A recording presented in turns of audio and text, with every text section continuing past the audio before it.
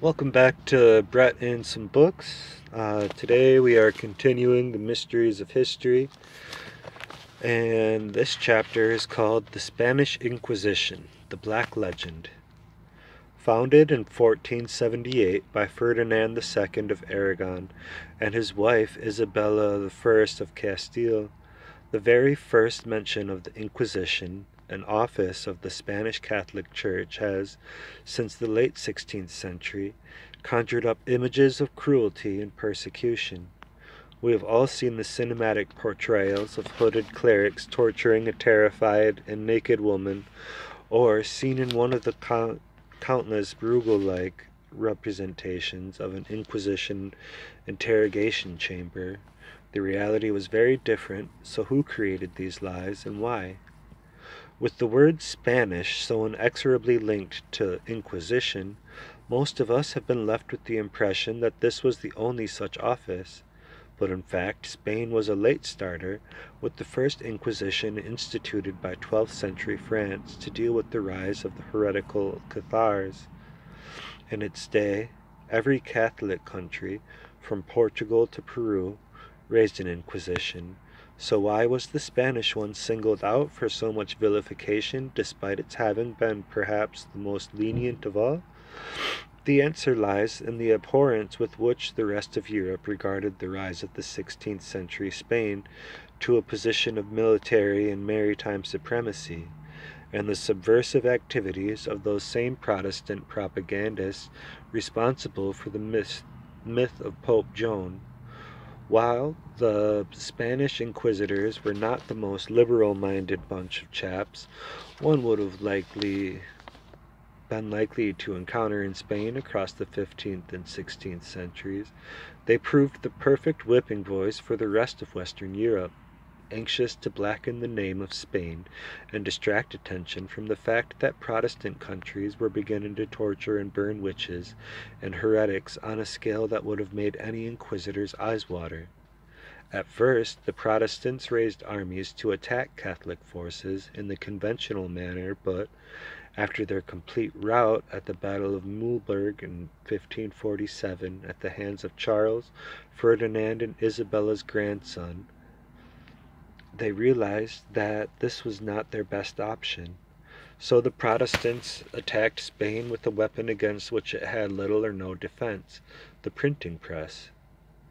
They churned out pamphlets and Gothic etchings in their thousands to besmirch the name of Spain and that of its Inquisition, presenting the reader with tales and images of such outlandish cruelty it is a wonder that any believed a word of it. Many of the endearing myths surrounding early torture can be traced back to such pamphlets. The non-existent Iron Maiden, for example, whereas the torture instruments of such time were barbarically basic, if highly effective. Eventually, the Protestant propagandists played their ace in the form of a book entitled A Discovery and Plain Declaration of Sundry Subtle Practices of the Holy Inquisition of Spain, published 1567, ostensibly by one Reginaldus Montanus, who claimed to have endured the brutality of the Spanish Inquisition and witnessed the deviant horrors visited on others, especially women. Despite the book being pure bunkum and the author proving untraceable, the work was immediately translated for pan-European distribution to disseminate what the Spanish still call the Black Legend. The fact that one can still buy reproductions of that book from most online book vendors speaks volumes of its impact. In reality, the Spanish Inquisition was perhaps the most even-handed and least brutal of all such institutions, as a meticulous trawl through its extensive records stored in Salamanca has suggested.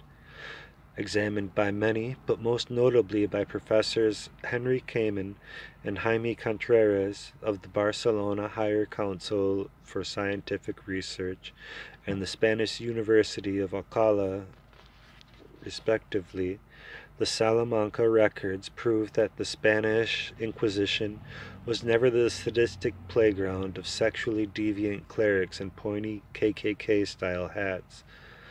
The vast majority of Spanish inquisitors were secular lawyers who not only insisted on hard proof of transgression, but who also had to work within some very clearly defined parameters. Neither was the Inquisition an instrument of persecution aimed at Jews, Muslims, and members of other faiths. The Spanish Inquisition had jurisdiction over Catholics and Catholics alone, even if some of those Catholics were Jews who had effectively been forced to convert. Apart from dealing with heresy or crimes of faith, the Inquisition was also active in the prosecution of adultery, bigamy, sodomy, and other mortal issues, all the way down to breach of promise, public drunkenness, and swearing in church. At its aforementioned leniency made it a highly desirable alternative to those in the grip of the civil system, many of whom opted to sit in court shouting blasphemies until the judge had no choice but to hand them over to the Inquisition, whose prisons were the best in Europe. The much maligned Inquisitor-in-Chief, Tomás de Torquemada, insisted on a regime of cleanliness, decent food, a change of clothes for all inmates, and a considerable degree of protection for female prisoners to save them from the unwelcome attentions of their jailers and other inmates. It is a matter of record that on at least 2 occasions, when the Inquisition jails of Barcelona and Salamanca were overflowing, both refused to hand over some of their charges to the local civil jails, as they thought them inhumane. Instead, they simply released some of the low-level prisoners on receiving promise of their return in a few months. There was a much better chance of survival when investigated by the Spanish Inquisition rather than the civil courts, which were frequently nothing more than a thin veneer of legality for some baying mob set on a lynching. That said, to attract the attention of the Spanish Inquisition in its early days was no laughing matter. It most certainly had some very sharp teeth it was not afraid to use. The inception had been inspired by the desire of Ferdinand and Isabella to see a Spain of unified faith, so the considerable population of Spanish Jewry was given a period of grace to decide whether to leave the country or remain as conversos. Jews converted to the Catholic faith. Some Spaniards believed, and not without justification, that many conversos were simply paying lip service to Catholicism while continuing to practice their real faith in secret. And of course there was also the usual anti-Semitic envy of their wealth, which would fall forfeit if they were found guilty of such crimes. With the Spanish Inquisition structured to be self-funding through the fines and confiscations harvested by its own judgments, some groundless prosecutions must have been inflicted, but on balance, it must also be said that across those first 15 years, executions only ran to about 130 per annum, which, abhorrent by modern standards, has to be seen in the context of the times. Many of those tried were indeed guilty of heresy, then considered a grave crime. By contrast, and across the same period, the rest of Western Europe slaughtered perhaps 60,000 witches and heretics. Despite the English Henry VIII now promoted as a jolly fine fellow, the man was a paranoid thug.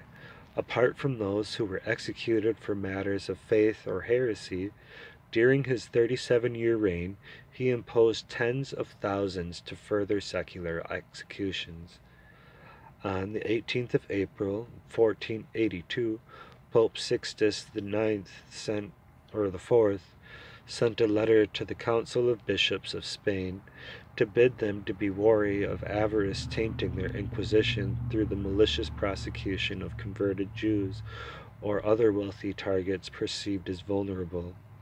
Although Ferdinand wrote back to inform the Pope in no uncertain terms that such accusations were groundless and that he should mind his own holy business, he nevertheless appointed Tomás de Torquemada in 1483 to oversee the actions of the Spanish Inquisition and make sure it could never stand accused of such base motives. Although major cities had static offices of the Inquisition, there were also traveling offices which toured towns and villages too small to warrant a permanent presence, and another indication as to the leniency of the Spanish Inquisition.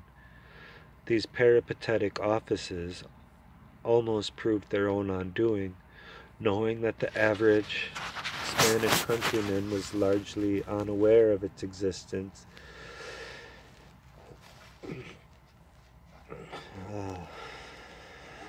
Or the scope and reach of its judgments, the traveling Inquisition felt it only fair to alert rural towns and villages of its impending arrival, and to further announce an edict of grace to give everyone 30 days to draw up a list of any minor sin or transgression weighing on their mind, so they could, on the Inquisition's arrival, present themselves for confession and absolution. But this backfired big time. Terrified out of their wits, the collective Spanish peasantry rushed to meet the Inquisition at every stop with endless lists of actual transgressions, any transgressions of which others might think them guilty, or any false accusations their enemies might think to throw in their direction. Thus, clogged with such a caseload, the traveling Inquisitions frequently opted to issue a blanket absolution to every living soul in the area before beating a hasty retreat from the tsunami of would-be penitents flooding toward them. This was the beginning of the Inquisition becoming a victim of its own leniency. Although the Spanish Inquisition was designed to be self-funding through its fines and confiscations, the various offices, each with one legal advisor, one constable, a prosecuting lawyer, and at least a dozen or so support staff, were frequently left begging subsidies from the crown just to meet the wages bill. Throughout its 350 years of operation, in the Spanish Inquisition tried something just short of 250,000 cases, resulting in about 4,000 executions, on average about a dozen a year. The vast majority of Inquisition cases resulted in acquittals. The Spanish Inquisition did indeed use torture, but so did everyone else back then, and the records show that it only resorted to such tactics in fewer than 2% of all cases. When torture was employed, it was restricted to a maximum of 15 minutes and could only be repeated once. No one ever endured a third round, and only half of the aforementioned 2% received their second dose. These were the days when the English dungeons were always stocked with racks and thumbscrews, and a starving waif from the streets of London could be hanged for stealing a loaf of bread. Across the 16th and 17th centuries, England hanged between 400 and 2,000 witches. Despite what one sees in films, such victims were never burned at the stake in England, while Protestant Germany had a much higher number. The Spanish Inquisition, by contrast, had declared early that belief in witches and witchcraft was a silly delusion, so none could be tried for it or punished in any way. They further warned that anyone bringing imagery of accusations of witchery against another would end up on charges themselves. So although shocking by today's standards, set against the activities of the rest of Western Europe at that time, it is clear that the real facts surrounding the activities of the Spanish Inquisition do not match the myth. And this sidebar is called Tomás de Torquemada, with the first element of his surname rather ironically bearing strong etymological links to other words such as twist and torture.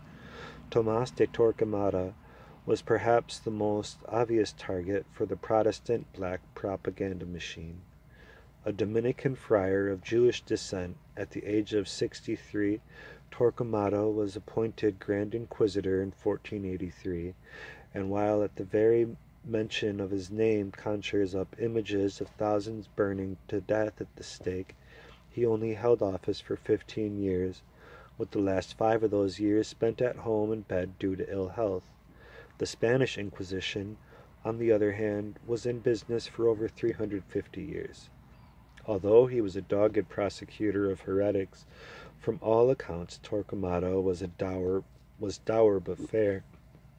He ensured that the prisons of the Inquisition were sanitary, and his trials even-handed, with the burden of proof on the prosecution. That is the end of this chapter. If you enjoyed it, please like and subscribe.